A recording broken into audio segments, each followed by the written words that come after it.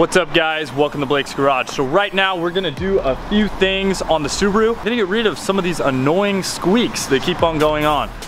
They just constantly happen. It's just from driving the car hard.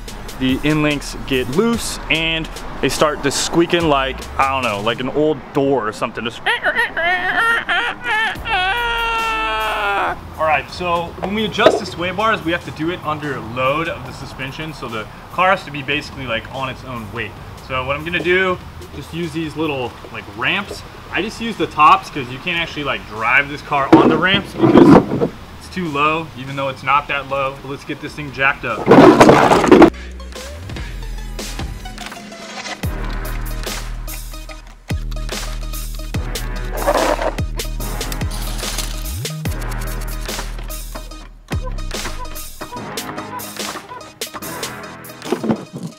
All right. Lay that down on it. Oh yeah, let's crawl up under there. So I always like to get under the car with my creeper. This thing just makes it so much easier. You don't gotta rip up the back or anything like that. So let's get down there. So this is what we're gonna be messing with right here is the end links. These bolts, for whatever reason, they're starting to loosen up just from like driving like a madman, which is good, right? Everybody loves doing that. These things just loosen up, so I gotta tighten them up. They are on the softer position. These are soft and the rears are set to hard. This one was super loose and we're just gonna tighten this up. Man, that was way loose, so definitely the noise that it's making. I like to have them tighter than looser because I find that they stay tighter like that basically and they stop making noise. Used the torque wrench on them before and I found that that spec was way too loose, so I just kind of do it by feel now. All right, so the top one felt good. It was just the bottom, just this bottom guy that was loose. So I'm pretty sure that's what was making the noise. I have a question for you guys as well. And I'm also gonna put a pole like right up, I don't know, right up here. I'm wondering, do your sway bars squeak? Do you guys have that same issue? Do you have to tighten them often? Or is it just me from like my driving habits and hitting speed bumps and stuff like that? Anyways, just drop a comment or hit this poll up here and let me know. We are gonna put on the hub Centric rings. I know you guys noticed that when I put on the new wheels, I did not have hub Centric rings and I got those now. I also have a little trick that one of you guys brought up. Let's try this out. I'm just gonna put it on here. We're just gonna kind of wrap it around the lug nut. I'm gonna take my 17 mil socket, shove it on there, and we'll use my breaker bar to break all the lugs loose. Then we'll jack up the car. Hopefully this helps out a bit. I mean, it seemed to work well that time.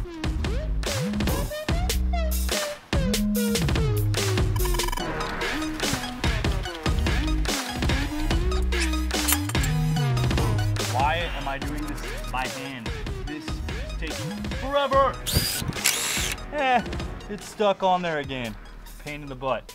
Oh my God, get off there. Let's think about this for a second.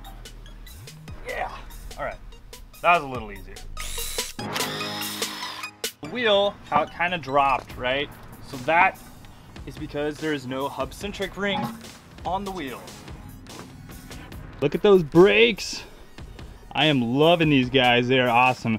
Those extended studs are freaking sweet. Thing is stopped so much better. I will do a review coming up soon, probably after autocross or during autocross. I think would be a good time to do it because that is a demanding place to test them out at. All right guys, so here is the package. Benchmade mini griptillion. Cut this open real quick and there they are. So basically all we got to do is just take this ring and we should just kind of slide it, boom, right inside the hub there. It's gonna make it better because what it does is it lines up with the middle piece of the hub right here. That way you know that your wheel is aligned properly. I basically like kind of put the wheel on with it elevated off the ground. That's why you guys were asking like, hey, why did you break them loose like off the ground, or why did you torque them not on the ground? Well, it was because I didn't want that pressure pushing up this way. I wanted the wheel to set on there, and then I wanted the chamfered piece of the lug, this part here, to kind of set into its groove. Can put the wheel back on. Man, these are pretty light. So the wheel itself is like only 21 pounds, which is not bad. And these are flow formed wheels. These are those DOSS wheels that I picked up a while back. I know you guys have seen them. a few times, but I am really liking them. So, yeah. This is different doing it with this wrap, but I'm liking it. It feels like it's better. Not sure if it's better. Probably is better. I'm liking it. As far as all my lugs go, the back ones are the ones that aren't marred up as much, and that's because I didn't take them off as many times as my fronts. I've taken my front wheels off probably, I don't know, 6 times now. That's why I replaced them with ARPs, but I have not done the rears yet. I still got to get around to that, guys, and there will be a video coming on that soon. Nope, not happening. So far, I'm looking at the lug nut, and it looks really good still. It hasn't like gotten marred up at all. So that saran wrap thing actually has worked out pretty good. We're gonna put another one in, and then we're gonna just continue this process on the other side. Boom, they look like that. Take them, slide it right in here. Bam, they're in. You can just put the wheel right back on the car.